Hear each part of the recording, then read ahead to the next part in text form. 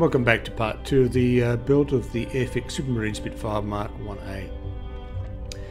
On this part we're going to tackle actual painting of the model.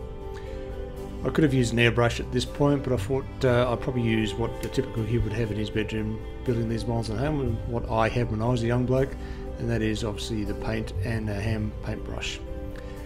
So I thought we'd give it a go by actually hand painting on the paint. As you can see by the way the paint is going on at the moment, it actually needs a bit more thinning.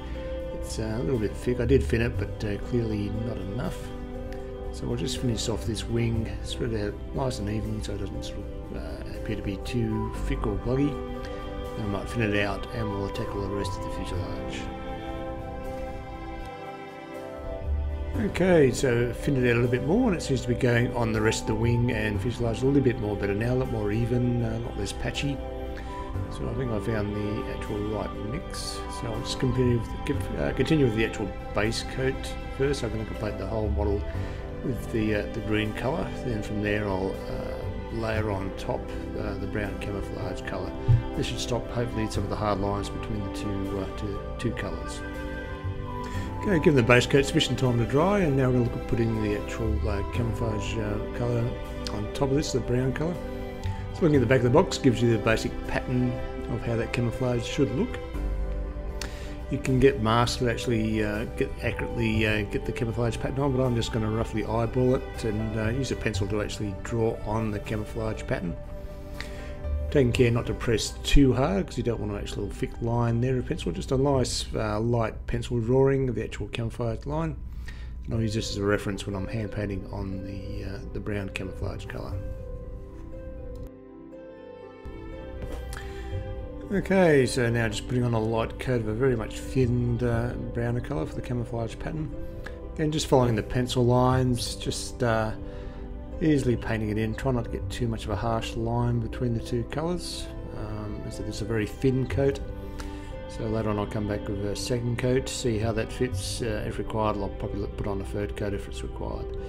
But at this stage, just the first light thin coat of the brown paint.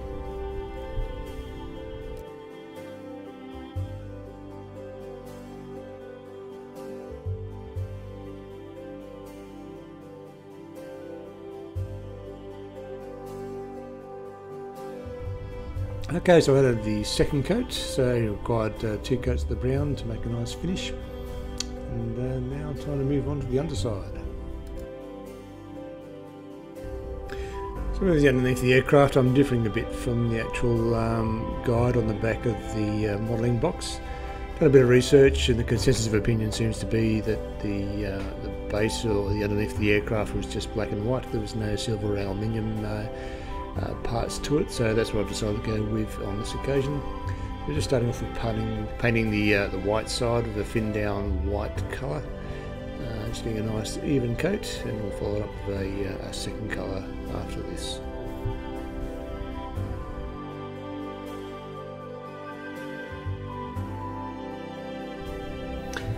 Okay, marking off the halfway point with masking tape just to get that nice straight edge for the black colour when I put it on. Unfortunately, when I went to record the black colour, for some reason the camera didn't work too well, so therefore I don't actually have a copy of the application of the black side for the underneath the aircraft. But as you'll see in the later parts of this video, it went on quite well. So now the base coats are now done. I'm just going to actually give it a quick coat of gloss clear coat. This will assist in actually putting on the decals, help it slide a bit smoother, and help the decals actually sit better on the actual aircraft itself.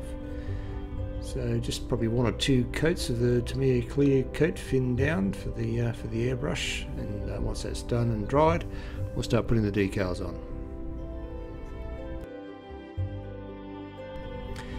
Keeping the theme of this video nice and simple, so for the actual application of the decals, we're just going to keep it simple. Just a small a jar of nice lukewarm water, some tweezers, and some cotton buds. So just a good soak in the lukewarm water again until the decal becomes slippery on the actual backing mat. Then just sliding it off onto the model itself. You can actually put a bit of water on the model itself before you put the decal on.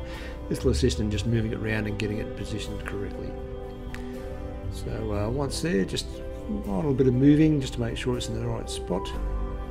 Then using the cotton bud just to push out any of the excess water and soak it up. Then we'll use the actual cotton bud just to firm down the decal and help it settle properly in the actual panel lines of the actual wing itself. So just a quick rub off there, just to get the excess water off and make it sit properly.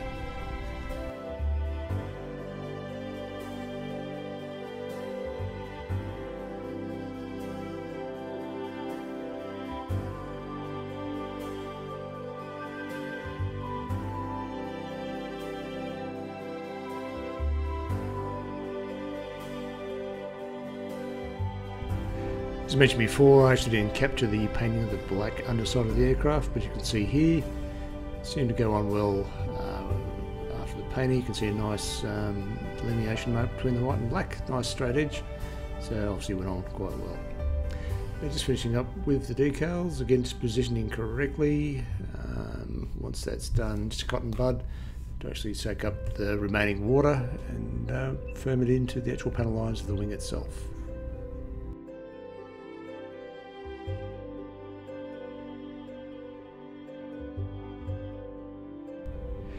Of all the decals putting on, the U seemed to present the most dramas. No matter what I did to it, it seemed to want to move in all sorts of strange spots. It just took a little bit of patience. Had to put a bit of water back on every now and then just to help it move a little bit more freer. But I eventually got it in the right location on the fuselage and it set quite well. All the decals are now on. Just letting it dry for a little bit before we start looking at putting the landing gear on. You can see all that went on quite well. There was one little straight line decal there that went on the wrong way around, but hopefully you won't notice that. Now moving on to the actual landing gear. So I mentioned before I initially wanted to have it landing gear up, but changed my mind, took out the blanks and now putting in the actual proper landing gear down. We just came from the sprues, again just cutting a little bit of the sprue off with the parts, so we're not taking any of the part off when we do the cut. Once we get those off, we'll do the initial assembly of the landing gear before we put them on the actual aircraft itself.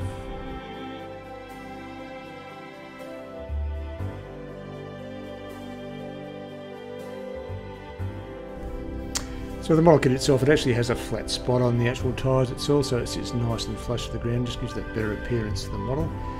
It's just a question of a bit of trial and error when you first do these models to work out how to rotate that actual tyre so those flat spots fit flush with the ground. But once you do pull it off, it does look quite well.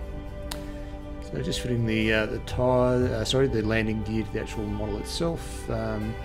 Initially I did have those blanks in there for the wheels up configuration, had to pull them out and now putting in the actual gear down parts to the aircraft, making sure they slot inside the actual fixing holes for the actual landing gear.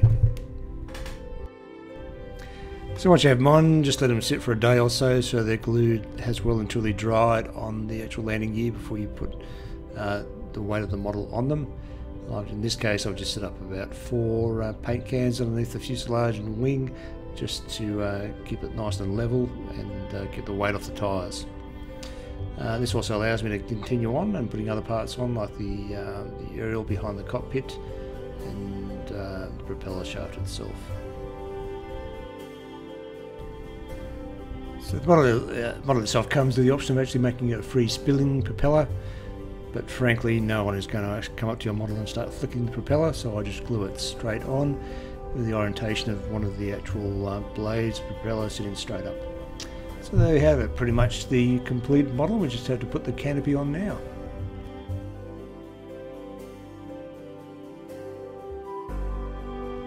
Alright, just doing a quick test fit with the canopy to make sure it sits all nice and correct. As mentioned before, when you're doing the actual cockpit assembly, if you have the pilot sitting a little bit too high in the cockpit, the canopy actually won't sit flush with the model itself. In that case you might have to actually sand back the head of the pilot just to get the canopy to sit proper on the model. In this case, right, so now I start gluing it on. Just to avoid any fingerprints or marks in the actual model itself, I'm going to use PVA glue. That should hold the canopy on nice and firm without leaving any fingerprint marks left up in the canopy itself.